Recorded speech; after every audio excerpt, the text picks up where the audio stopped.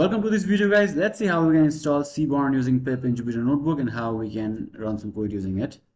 First, open your Jupyter Notebook and let's create a new notebook. So I'll click on new, I'll choose a kernel and the new notebook is opening up.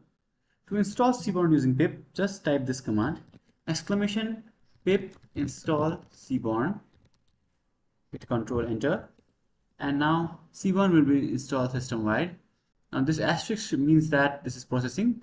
Once this processing is complete, it will show a number here, and now Seaborn is successfully installed. Now let's create a new cell and write some sample code. So here, as you can see, I'm just importing Seaborn and Matplotlib, and I'm loading the built-in dataset. Let's see if this works or not. Hit Control Enter. Now as you can see, the tip database or the tips data is shown in a graph using Seaborn. So this is how you can install Seaborn, and this is how you import it.